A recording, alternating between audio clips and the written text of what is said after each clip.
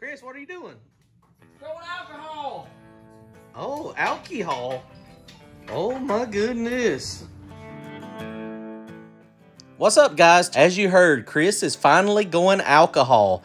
And so I wanted to take the time to show you guys exactly what is needed. We're not going to get through everything today on his, but I wanted to show you what was needed to convert your car from gasoline to alcohol. Check it out. There is no intercooler on this thing. The radiators. That thing's a little tiny. I ain't got but one weld to make. Dang. That ain't gonna take me but 2 seconds. Chris is going alcohol. He's got some of these nice precision 550 injectors. That's the same thing I got. Those things are awesome. These injectors flow a ton of fuel. They were probably one of the first set of injectors to ever be at such a high rating. They flow 550 pounds of fuel per hour. That is a lot of fuel, a whole lot of fuel. Now, the atomization is not the best on these things. I mean, it's just the way they're designed. Billet atomizers are one of the other very, very popular, really good brands. But this is a really nice injector, and you can find them used pretty cheap. They are a little hard to control when you're trying to slow down the, at idle and coming up on boost on a very small motor, but they still work. It just takes a little bit more time to dial in the fuel map.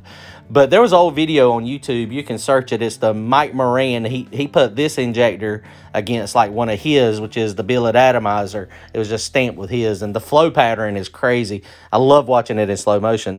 But the volume of fuel is what we're concerned about. A precision 550 injector and a billet atomizer 550 injector, they flow the same amount of fuel.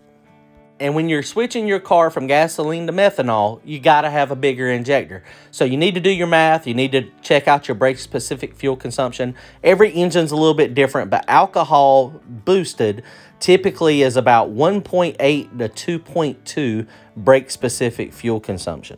So when you do the very basic math, we got 8 injectors, 550 pounds per hour.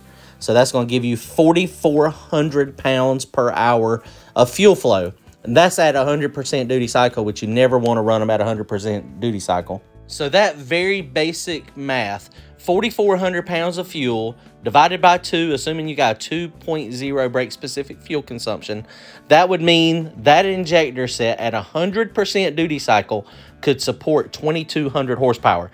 So now you take that number and you multiply it by 0.85, which will be an 85% duty cycle, about 1,900 horsepower or so if you're at a 2.0 brake-specific fuel consumption. Now, every motor is a little bit different. Every engine is different. My motor is less than 2.0. Mine is down about 1.7-ish on the brake-specific fuel consumption, best I can guess, looking at the fuel maps. So everything is a little bit different. Every engine is a little different, but you got to do the basic math. For sure, when you're going to methanol, when you're going to alcohol, you got to have bigger injectors. So another thing, a lot of people, when they switch over to methanol, they automatically assume that they can take all the water out of the engine. And sometimes that's okay, but sometimes it's a bad thing. Sometimes you need to keep water in the motor. You need to keep it in the heads just so it doesn't have hot spots. So what Chris is going to do, he got this little adapter from Jegs, and so he simply is going to loop the bottom of the water pump to the upper intake, and that'll still allow water to circulate through the motor to eliminate any type of hot spots. And so that's a good thing. I cracked 2 sets of heads, and I fully believe it was from not having water in the heads. Okay, we're going to weld this up. Did you decide where you wanted to put your blow-off valve? Yeah. All right, let's mark it. We'll go weld this thing together real fast. So this thing's going to be nice. So he's going to do that. Did you decide where you're going to mount the fuel pump? Brian would have said to mount the fuel pump down here. Just going to mount it down low on the under the bottom? Oh, yeah, there's plenty of room down there. That's what he said.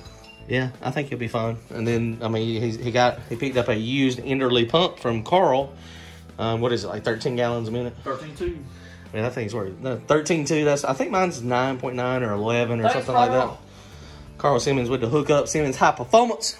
We're over here at Brian's shop at B&K Performance tonight. So we're going to work on this a little bit. Okay, let's talk about fuel pumps for a minute. So when you're converting to alcohol, when you're going over to methanol, you've got to upgrade your fuel pump. There are some nice big electric fuel pumps out there, but as far as I know, no single one fuel pump that is electric can ever supply the amount of fuel you're going to need. So you got to run a mechanical fuel pump. Now, there are some companies that make these. They're cable drive. So you have a belt and pulley system in the front, a cable. The fuel pump is in the back, so you can still have a rear-mounted fuel cell. But it is still a mechanical fuel pump. It is driven directly off of the crankshaft, off of the lower pulley. You're going to have a gear, and so you can change the speed of the pump based on the gearing and the teeth count. So this is very important. You got to have a big mechanical fuel pump. So we use Enderly. You can pick these up from Alky Digger. That's who generally we use because they're close and they're very reasonably priced. But they have different gallons per minute in different sizes.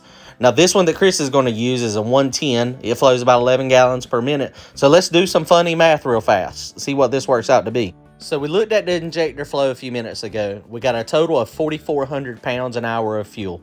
So you take that 4,400 pounds, a gallon of methanol weighs about 6.6 pounds. So what you got to do at this point is you divide 4,400 divided by 6.6. So when you do that math, that equals 666 gallons per hour. So that is what your fuel pump has to be able to flow. So now you do that next math step, you divide that number by 60, and that gives you gallons per minute. So that basic math tells you got to have a pump that is capable of flowing about 11 gallons per minute if you were trying to get 4,400 pounds of fuel flow. So that is a huge volume of fuel. So that's a lot of fuel flow. So that's why you need a big mechanical pump.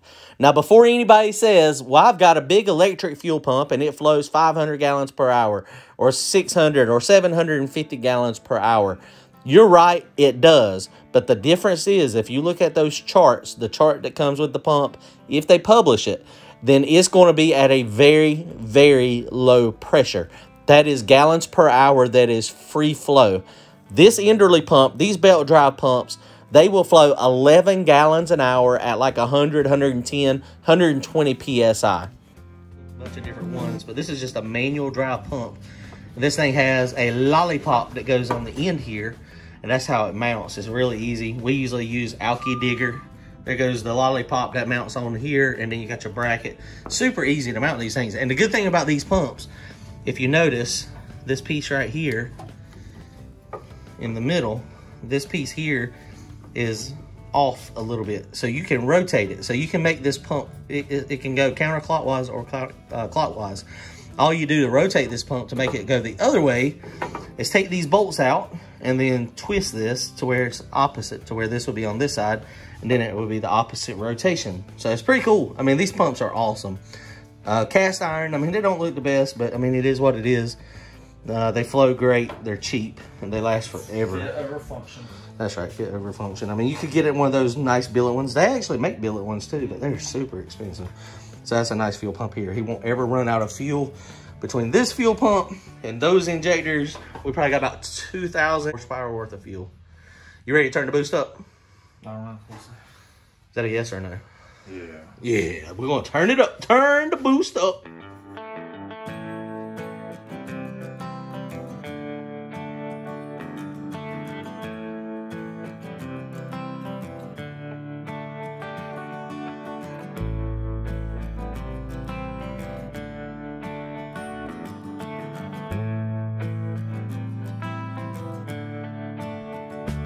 Okay, so here we go. We got everything shined up. Well, that's not really shiny, but we got it welded up. Turns out nice, man. That's a good placement there. That thing looks awesome. So he's coming along. So he should be, maybe this week, man. I don't know, this week or next week. Good headlight. We've had a lot of failures with this truck. 5 hours of nothing. We've had a lot of failures. So maybe going to alcohol and it'll be a little easier on us. I don't know. We'll see. So the next thing on the list, this is a picture of Brian's, is this front-mounted fuel cell. Unless you got a cable drive pump, you got to put the fuel cell up front just so you can gravity feed the pump. But that's usually not that big a deal. So you got to find room for the fuel cell up front. But mechanically, switching from gasoline to methanol is not that bad. You got to get bigger injectors. You got to get a bigger fuel pump, front mount fuel cell, and then, you know, obviously bigger lines. You got to have some different fuel filtration. They make some, System 1 makes a really good filter setup, but it's very, very easy mechanically. Now, one of the big advantages, huge advantages, Look at the amount of weight Chris was able to drop off of this. He took the air-to-water intercooler off. He lost all the piping associated with it. He lost the water lines. He lost the water pump for the intercooler. He lost his tank that held 5 or 7 gallons worth of ice water. This is a huge reduction in weight by going from gasoline to methanol. The next big thing that is huge that makes racing a lot more economical is the price of methanol. You can get a 55-gallon drum of M1 for a little over 150 bucks. So it generally works out to be about $3 a gallon. That is so much cheaper than racing gas. Yes, it uses about double the volume of fuel. So even when you do that fuzzy math, I mean, $3 a gallon times 2, that's $6. So at the most, it's $7 equivalent to a gallon of gasoline. You're not finding C16 or C23 or any of those other fuels nowhere near that cheap per gallon. Another advantage methanol has is it's really torquey. It's a little more torquey over the gasoline counterparts. But honestly, in my opinion, a well-tuned Q16 car with a very good air-to-water intercooler, it's going to make about the same power as methanol. Methanol is going to make a little bit more, but not significant. But there's a whole lot of other advantages to the methanol other than the power. But there are a few disadvantages to methanol. It's alcohol, so you constantly have to watch out for corrosion. It absorbs water, so you want to, stop it from being exposed to air as much as possible. The motor is going to sit a long time. I would probably suggest having an E85 or possibly even better, like a gasoline tune-up, so you could put some gas in the motor, crank it up, and let it run. And so the gasoline oils and chemicals can lubricate the cylinder walls. Because, I mean, alcohol is alcohol. It's going to dry that stuff out. But I have been running alcohol for a very long time now, and I really like it. It really is super easy fuel to tune as well. Of course, you're going to need to retune your EFI system. Depending on what you have, it could be easy or it could be difficult. We run Holley, so it's really easy. For this system, it really is just a matter of making sure you have an NTK sensor and readjusting all the tables.